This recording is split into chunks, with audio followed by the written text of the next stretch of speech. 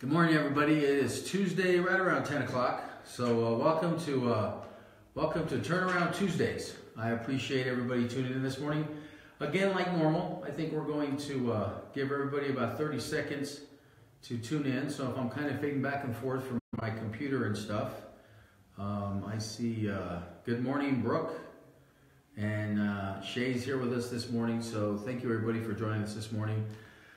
Hope everybody's doing a good job. We actually, I'll chit chat a little bit before we get into our topic. We actually had a very crazy weekend this weekend.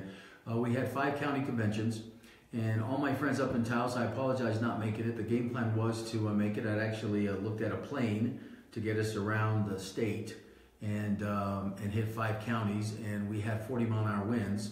So we hit 3 of the 5 counties. So my goal was to get to San Juan and Taos also, and we missed Farmington and Taos. But we were up there last night and had some great responses, and we've been up to Taos many times. But the northern tour was very successful for us, and so we're very happy. We know that people are getting very, very excited about our campaign and moving forward. And so these Turnaround Tuesdays have been great also. Morning, James. Morning, Charlie. Morning, Brooke.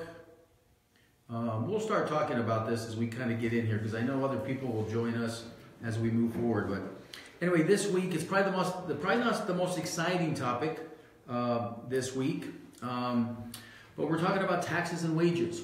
So it's probably not the most exciting topic, but to be honest with you, it's probably the most important topic that we have in our state. Now, you're going to probably hear some numbers from me, and I'll try not to bore you with too much numbers. And I'd love to have some questions. We actually already have 4 questions that was emailed in before us, so we'll get through that as soon as we kind of move forward. But let's talk about that. This session, as everybody knows, our legislators go 30 and 60 days, and this session was 30 days, and they approved a $6.3 billion budget for us. Now, let me break this out very simply, because one of our biggest issues in our state is 35% of that budget comes from oil and gas. So out of the $6.3 billion, $2.2 billion comes from oil and gas. So 35% of our budget. 16% of the budget comes from $1 billion of interest off the permanent funds, the $23 billion we're talking about. And that's where you'll hear us talking. You'll hear some of my opponents saying why we shouldn't touch that, because that $1 billion goes into the fund. Now, pretty much all that money goes into education. Pretty much all that money goes into education, helps fund education, and that's fantastic. 49% of our budget, about $3.1 billion of that money, comes from taxes, comes from your taxes, comes from you. Whether it's property tax, income tax, grocery receipts tax, corporate taxes, it literally comes from you. So the 2 million people and the 152,000 small businesses and big businesses, and then large and medium-sized businesses in our state basically pay our taxes. And let me break this out for you, how the $6.3 billion is broken out. 42% goes into K through 12 education, and that's about 2.4 and some change billion dollars. 13% of that money goes into higher education, which is $722 million. And these are actually new statistics out this year's budget. So I'm actually quoting the new budget that will start in July. 25% goes into health. We know that 52% of New Mexicans literally live on some type of health assistance or some kind of Medicaid assistance for us. So it's almost $1.4 billion. 11%, $630 million goes into public safety. 2% goes into early child education, and that's the battle. That's the conversations we're going to have, because that's $93 million, and every expert knows that we probably need about $250 to $300 million for early child education intervention.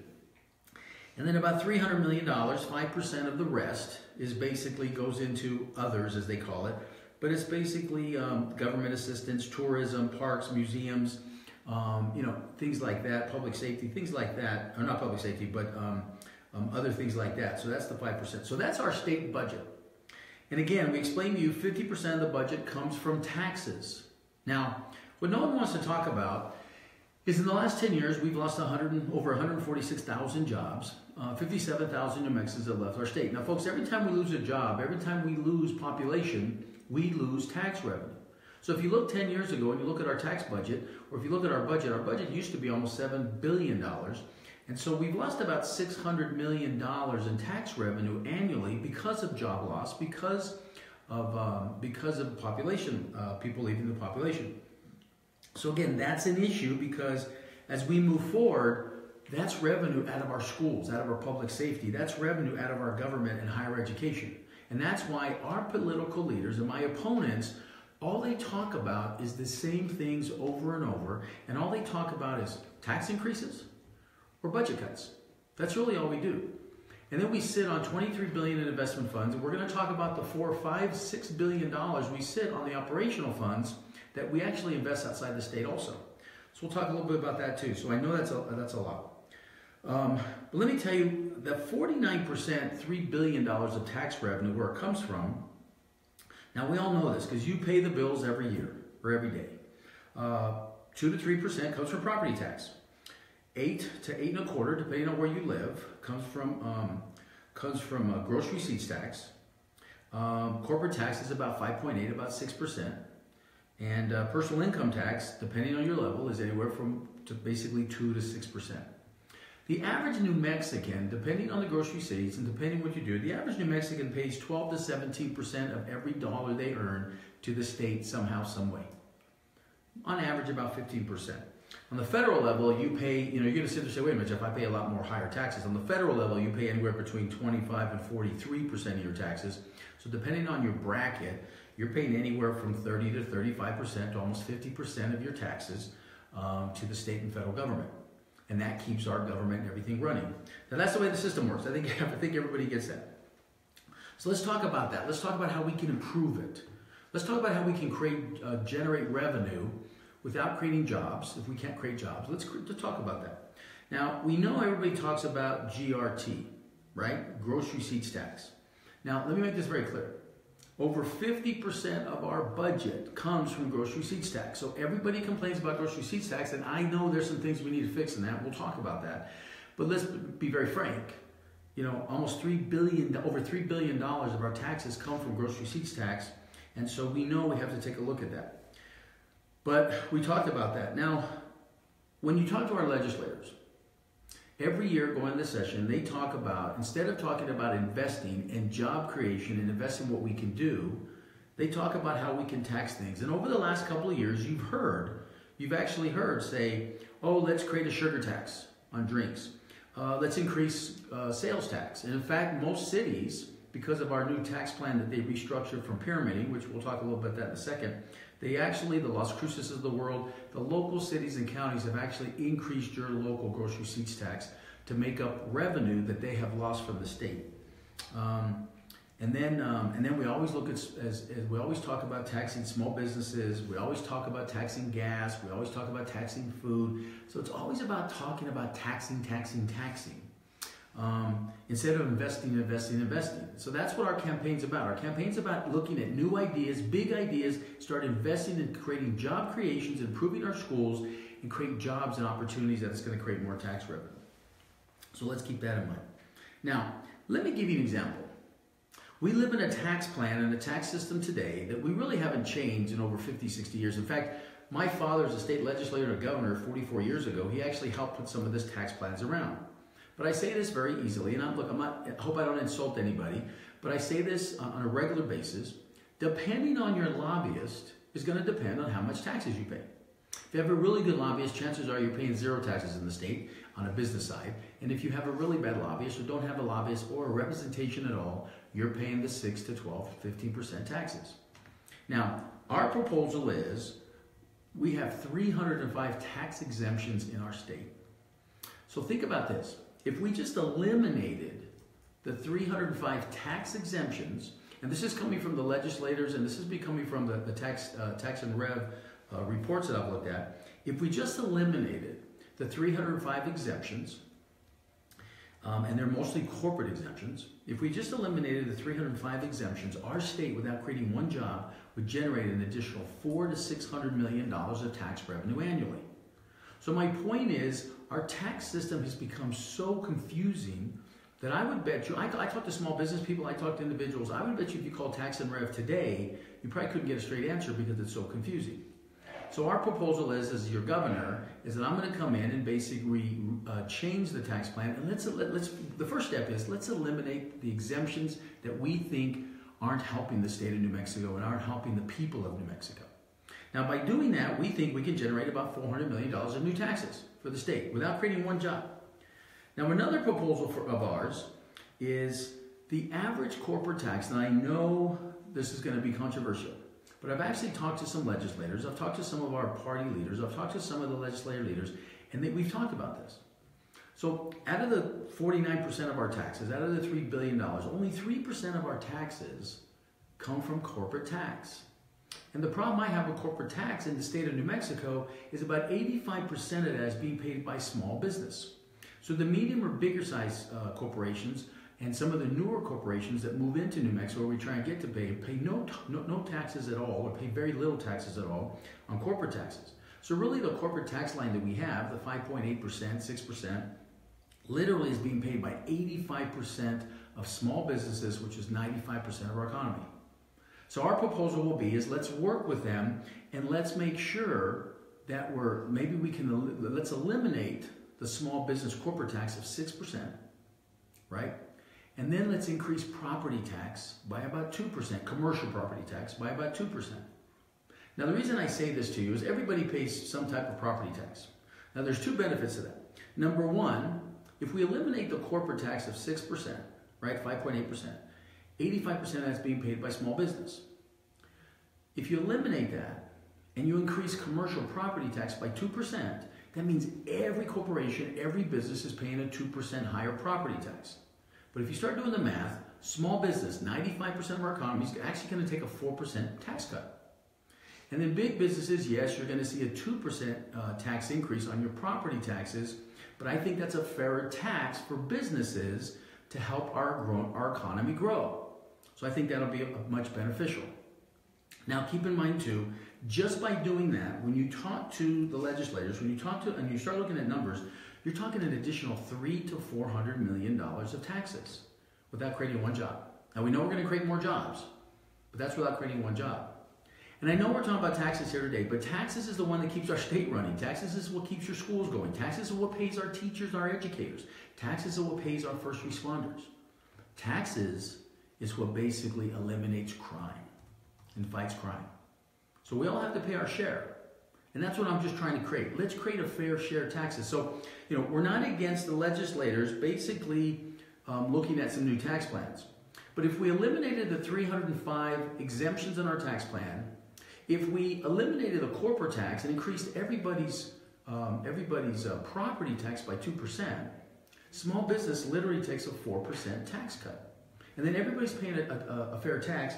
And if you start looking at the numbers, folks, you're looking at a $600 to $800 million more taxes a year for our state. Puts us kind of back where we were 10 years ago. And that's without creating one job. Now, we know we're going to create more jobs, right? So, again, making it more fair taxes. Now, the great thing about the property tax, the reason I want to say the property tax is by increasing property tax, and I think the average person knows this, by increasing property tax, guess where that tax revenue stays? That tax revenue stays within your community. So you're going to hear from this governor, Apodaca. Governor Apodaca administration is all about community, all about the people, all about people of New Mexico. And it's about giving resources at the local level within our counties, our rural communities, and it keeps your property taxes and it keeps your taxes within your community instead of going to Santa Fe and then you don't know where it goes to. So that's kind of what we're talking about. Now, a couple other taxes that have come up that I want to talk about, and I'm sure we're going to get questions on this. A couple other things that have come up is taxes on highways. Yes, we do have some of the lowest taxes on highways, and when you look at the numbers, and this is trucking, because we know I-40, I-25, specifically I-40, we have a lot of truckers coming through here. Now, when you look at our trucking fees for the state, the average trucking fee is about $172 a year in trucking fees. Texas is about $800 fees, and Utah's $3,000. So we charge our truckers that pass through about $172. Texas is $800 and Utah's $3,000. Now, we're going to get some pushback on that. Now, that's one tax I would probably take a look at it increasing, but here's the issue. Even if we increased it to a fair comparison to Texas and Utah, we're only talking about $25 million. So it's really not going to help us that much. So again, I'm okay looking at that. Now, there's been another conversation and a big push on increasing gas taxes. Folks, let me tell you something. In New Mexico, we do pay some of the lowest gas prices in the country, if not the lowest gas prices. You go to California, their gas is about 63 cents more a gallon, and they do a lot of things for the environment and for the economy and stuff like that with that money. There's been a big conversation, a big push for the last 10 years. We should increase gas taxes, and there's always been a push for a nickel to about 10 to 11 cents. Now, again, I'm going to be talking about investing and growing jobs and streamlining our tax system instead of increasing taxes on everybody. But I would look at increasing gas taxes on our gas 5 to 10 cents. It would generate about $250 million, the experts are telling us. Now, I would only do that if there was one thing. That money would have to be earmarked for our highways, our infrastructure, to expand in our infrastructure, specifically our rural communities. If that money went anywhere else, I would probably veto it, because I'm okay increasing the taxes on the gases, because we do pay probably the cheapest gas in the country, but I would only do it if that tax revenue went to our communities and our rural communities for infrastructure and capital outlay projects that we know is a need today. Now, we have another plan for that too, but I would do that. So those are really kind of the tax things that we've talked about across the board. But let me just recap. Our campaign's about investing into job creation. Our campaign's about investing into you, into people. When we do that, we'll create 225,000 new jobs in the state of New Mexico. When we do that, the average person is paying 12 to 17% in taxes to the state somehow, some way. That will generate $1.8 billion of tax revenue, $800 million of surpluses. And folks, yes, we can. We can do that over a 6-year period. I don't care what my opponents say. I'm tired of my opponents talking about what we can do.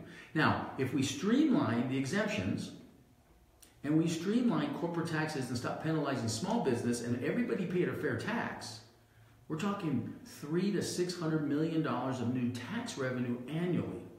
So you're talking almost 300, you're talking almost 800, and within 6 years, 800 to $1 billion of surpluses for our state. Think what we could do with that for our early responders. Think what we could do that in startups and research. Think what we can do with that in our schools and our education. Imagine New Mexico being the next Austin. Imagine New Mexico not being 50th because we've invested the right way, we streamline our tax system.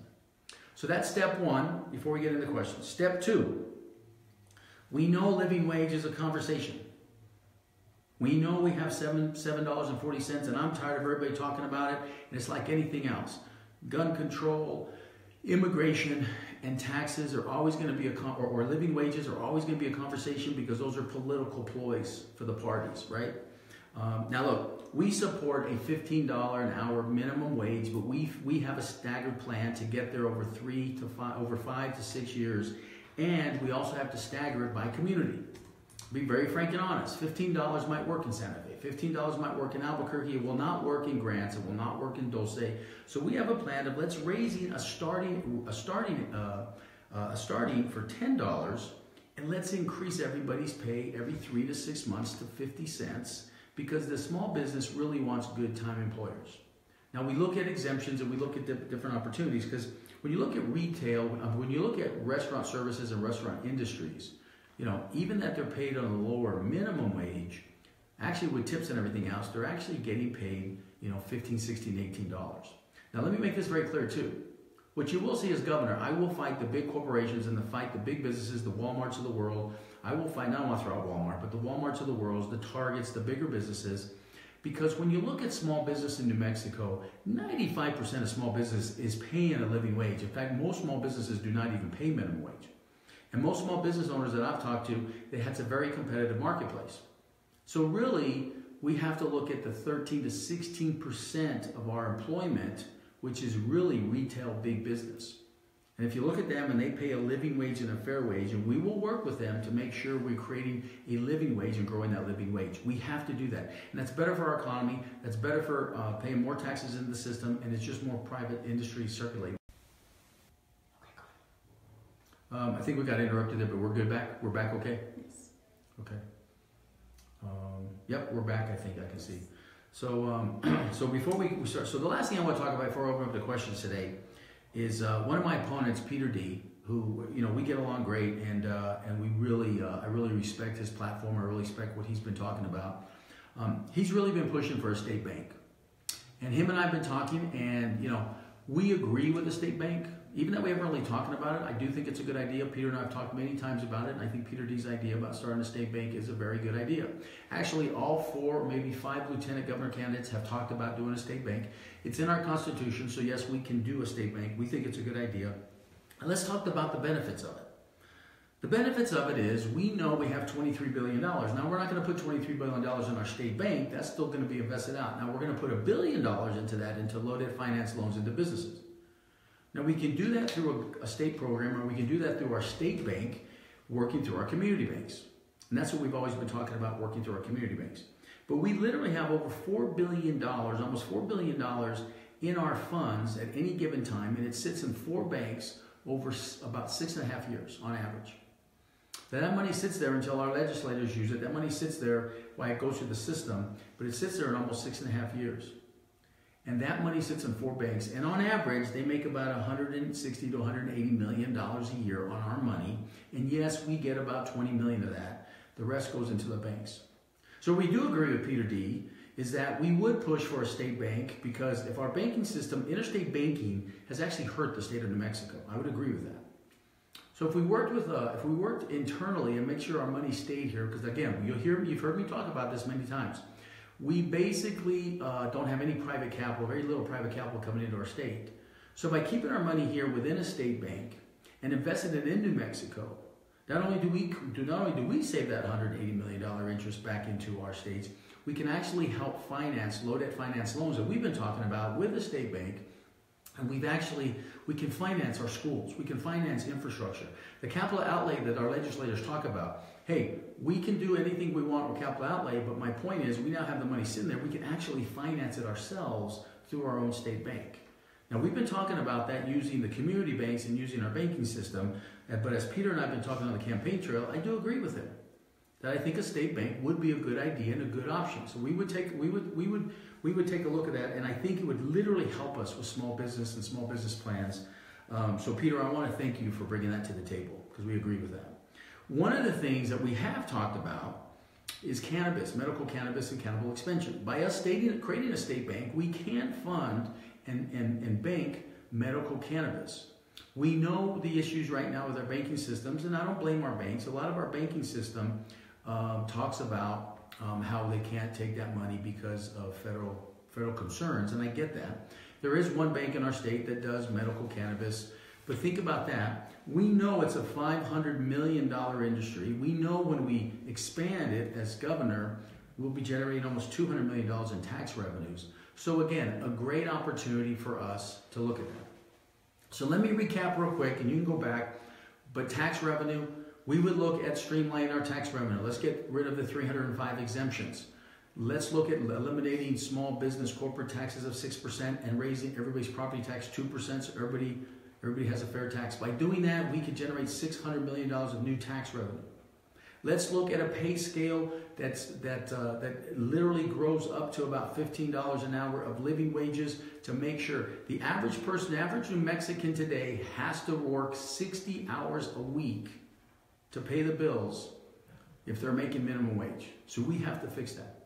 And then as my opponent, Peter D., who we get along with very well, we agree with Peter, and we would promote and support a state bank for not only New Mexico industries, New Mexico small businesses, but to invest into our schools, our infrastructure, and would help us expand our cannabis opportunities, both in the medical research and adult usage. So that's our plan. I know it's kind of a top level. Let's get into some questions real quick. Because man, I talked for 25 minutes. I apologize for 25 minutes. I hope everybody's still with us. So So thank you very much. Wages, hold on. Eric from Edgewood, do you support equal pay for equal work for women? Thank you, Eric. And we didn't talk about that, but we've talked about it in the past. And yes, we do. In fact, we're the only campaign that has talked about equal pay for women and for everybody. And as your governor, I will promote equal pay. In fact, we've been endorsed by Lily Ledbetter, the top female in the world that's fighting for this, and went to the Supreme Court and went to Congress. We think it's time. Now, my mother, my wife, and my family has been pushing for this for years. My mother and my wife has. As governor, I will definitely do that. So yes, Eric, I would push for that. Martha from Las Cruces. Hey, Martha. In fact, we'll be down in Las Cruces, tomorrow? No, Thursday. We'll be down in Las Cruces Thursday and Friday. In fact, we'll be in Las Cruces Thursday for a meet and greet and fundraiser and to meet with some people. And Friday morning, we're actually opening our office down in Las Cruces, our campaign office. So, Martha, I hope you can come by. Do you support a $15 minimum wage like Bernie Sanders supporters? We do. In fact, we just talked about it. I do think in New Mexico, we do have to scale it up. You know, this isn't Seattle where you can just go to $15. So we would increase the minimum wage. I think we have to scale it up, Martha, as we talked about earlier. I think we have to scale it up. And I do think we have to look at some of our rural community versus our bigger communities and scale it up. And then our proposal is every 3 to 6 months, work with businesses to make sure that if that employee is doing a good job and continues to advance, let's make sure they're getting at least 50 cents an hour increase every 3 to 6 months. When I talk to small businesses, that's really, they don't mind the $15. What they mind about is having to start at $15. So I think what we can do is we can scale it and start at $10 to $11 as entry-level jobs, and then every 3 to 6 months, give them a 50-cent increase every 3 to 6 months and get them to $12 to $15 because we do have to get it up there. So, Martha, I hope I answered your question, but yes, we would support that. Let's see. How can we lift wages for those that are working? And that's from Lisa from Chama. Hey, Lisa, how are you? I think this is the Lisa that I saw this weekend at some of the. So, Lisa, thank you so much. Lisa, lifting wages for all. One, it starts with education, and if Jackie, my wife, Jackie always talks about, you know, education gets you out of poverty. It's about job creation. We have to create jobs because as you create jobs, you know, I tell people all the time, it's amazing how living wage is never really a discussion in Colorado. It's living wages really aren't discussions in California and some of the bigger states. Colorado never talks about living wage. Why? They have 2.1% unemployment, and the job creation they've done is way above the living wage. So again, what we have to do is we have to invest in New Mexico, and our plan is to invest in New Mexico into small business, into renewables, into our technology, biotechnology, cybersecurity, aerospace, things like that, that are our strengths.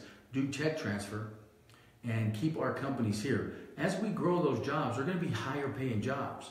In fact, the average jobs that we're looking at, those economic-based jobs, we're looking at $80,000 to $85,000 a year jobs, and then the service-oriented, the jobs that come with them are usually $40,000 to $50,000 jobs.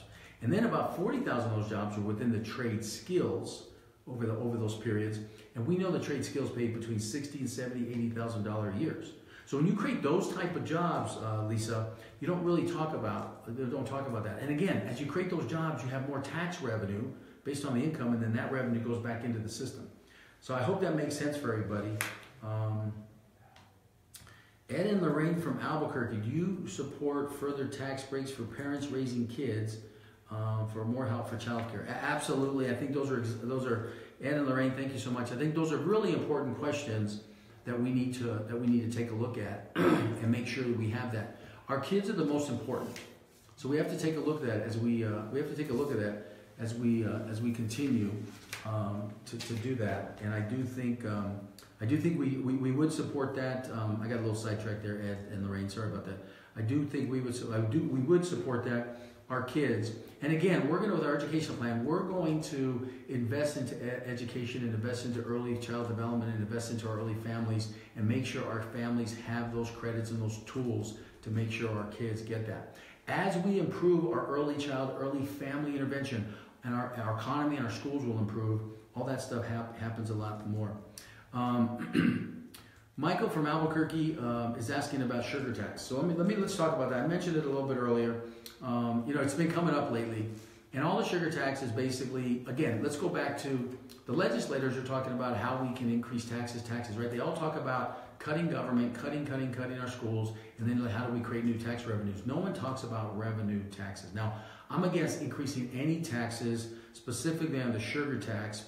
I don't think increasing taxes. Now, let me tell you, Michael, increasing the sugar tax is two things. One, it hurts small business. Number two, it hurts consumers. So I don't see why we need to create a sugar tax for early child development or anything else. What we need to do is we need to reinvest our money back into our state. We need to create jobs in our state. And we need to stop thinking about how we can find tax revenue.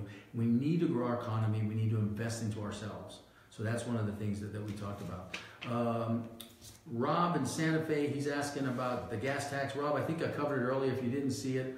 I'm okay for, we pay the lowest gas taxes in the country, some of the lowest gas taxes in the country. I'm okay. Everybody's talking 5 to 10 cents a tax increase. I'm okay with that if it only goes to our rural communities and our rural infrastructure, because it's about $250 million. The experts are telling me it's about $250 million, and that's what we would take a look at as we move forward.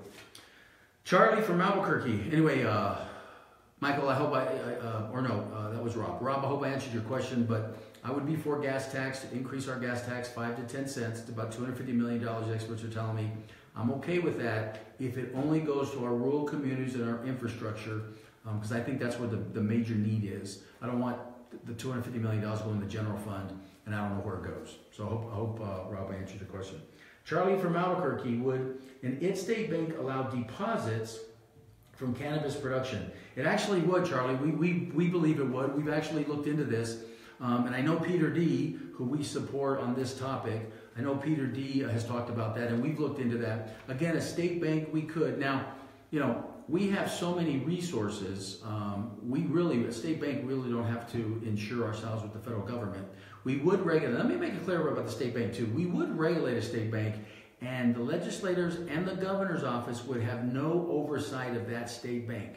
The downside of a state bank, there could be corruption and there could be legislative corruption. I'm not saying any of our legislators would do that, but I'm just saying is, as we create a state bank, I would make sure my office or any future governor or any legislative authority would have no oversight of that state bank. We'd have to have a third party completely oversight and a complete private board oversight that, because I don't want any of that type of corruption. So, Charlie, yes, but we have looked at it, and yes, we could take cannabis deposits. So, we are at 33 minutes. Let me take one more question. Johnny from Farmington, how are you going to sell this to the legislators who are the business owners, as they are the only ones who can afford to run for office, and this is asking them to pass bills that affect them? Well, Johnny, I think that's a great question. One, let me clarify something. I think there is a new push with the legislators. I've actually talked to the leadership about it, and I think the leadership is for this. We now have, our campaign, Johnny, has literally woken up people about big ideas and change. I think everybody's realized the same stuff over and over and over isn't working. And my two main opponents, or my two opponents that are career politicians, have literally said what we can't do. Have literally talked about what we can't do. And our campaign's talking about what we can do. Now, there's a push for the legislators. So the legislators, in fact, they just passed an oversight bill that they're going to spend $400,000 of your money to basically examine our tax structure and how we can change the tax structure, which I think is fine. I don't think we need to spend $400,000, by the way. I hope I said $400,000, not $400 million. We're spending $400,000 on that, and they just approved it. It's in the budget, and they're going to research taxes. So when I get into office next January, I've talked to the leadership already. They will come to me and say, here's our results, and I'm sure by the time we get in office, we'll have that. But my point is, we've looked at the numbers already. And I'm not against looking at anything else. I'm not looking at some of your ideas. But bottom line is, there is a push for the legislators. There's been a push both on the Republican and Democratic side to streamline more of our tax system. And again, let's go back, Johnny. Was it Johnny? Yeah, let's go back, Johnny. That, there is a push for our legislators. But if we just got rid of the 305 exemptions that are already on the books, and we got rid of the small business corporate tax, as I call it, and increased everybody's commercial property tax by 2%. That means everybody's paying a fair 2% taxes. We would generate $4 to $600 million of new tax revenue, according to the experts. So that's new tax revenues, and I think there is a push for the legislators. Now, when we talk about a state bank, depending on the policy people, I've talked to attorneys, I've talked to people about it, policy people. Some people think we don't need legislative approval. Some people do think we need legislative approval. I personally am one of the ones that think we don't need legislative approval. It's in our Constitution. We can actually start that. So that's one thing Peter D. and I agree on. Anyway, so Johnny, I hope I answered your question. Look, I'll take one more question because we're at the 35-minute mark. Kathy from Albuquerque, can you talk about how we can invoice the tribes of the state economic development? Am I reading this right? Oh, how we can involve. Sorry, how we can involve. Shay, your handwriting needs to get a little bit better. So Kathy from Albuquerque, how can you talk about how we can get involved with the state economic development with our tribes? Kathy, great question. In fact, we didn't talk about it today. That's a great question. But bottom line is, I have literally visited with every governor, lieutenant governor, the northern tribes, the southern tribes, our pueblos, our presidents and lieutenant presidents of the Navajo nations, or vice presidents of the Navajo nations. It's about collaboration, Kathy. And not only do we sit on $23 billion, and then we have another $4 or $5 billion over here in our operational account that we want to keep here in New Mexico. When you start collaborating with our pueblos and our tribes and our brothers and sisters of the Navajo Nation, our brothers and sisters within the pueblos and tribes, and our endowments, you know, our state sits between $40 to $50 billion, and we all push it out of state. We all invest it out of state. So what I'm talking to them about is collaborating, and we can work with our tribes. In fact, we're talking, I don't want to overstep my bounds right now, but we're actually talking about other opportunities, how we can work together within industrial areas and within areas, because keep in mind, we live on I-40 and I-25. We have railroads run east and west down south, and Colorado sends most of their goods through Mexico, through Arizona. So how can we work with our pueblos and our tribes, and how can we expand opportunities for not only us, but our rural communities and doing those kind of things? And so what I've heard from tribal leaders, from pueblo and tribal leaders, is we've never heard a governor talk to us like this on how we can collaborate and work together. And I've already talked to them about how once a month, for sure once a quarter, but once a month, we will have monthly meetings and quarterly meetings with myself to basically collaborate to grow not only our rural communities, our state communities, but are also pueblos and tribes. So, Shay, I don't think we have any more questions, do we? Anyway, I think we're at the 35, 37 mark. Thank you for joining us. I hope I've answered a lot of your questions. What I want you to take away from today is our tax system is very complicated, but we can streamline it. We can streamline it better for you, for the people of New Mexico, and that's, as governor, that's what I'm going to do. Our opponents continue to talk about what we can't do. Our opponents continue to talk about the same old political step. I have the experience. What I'm asking you in our campaign is, how's that working for us? Their way has driven you to 50th in education, 50th in the economy, the highest unemployment in the country. Their way is talking about, let's increase taxes and cut services. Our way, let's invest in you. Let's invest in schools. Let's invest into our infrastructure. Let's create 225,000 new jobs. Let's generate $1.8 billion in new tax revenue based on job creation. Let's streamline our tax system. Let's make it more beneficial for small businesses and New Mexicans, for everybody, and businesses too. And let's streamline it, and we'll literally generate almost $600 million annually of new tax revenues. And envision this. In 8-10 years, when I'm out of office, and I'm playing golf or hanging out with my kids, because I'm not going to run for another office, think how New Mexico will be. We'll have 225,000 new jobs. We'll have $800 million of surpluses annually. Our schools will be better. The jobs will be better. The nightlife, the scenes, our education. New Mexico will be the hopping place to be. So I want you to envision that, because that's what our vision is for our campaign. So thank you all very much for joining us today for Turnaround Tuesday. Next week, we're talking about healthcare. Look, I want to say one last thing. Any delegates out there that have been elected delegates, thank you so much for going through the crazy process.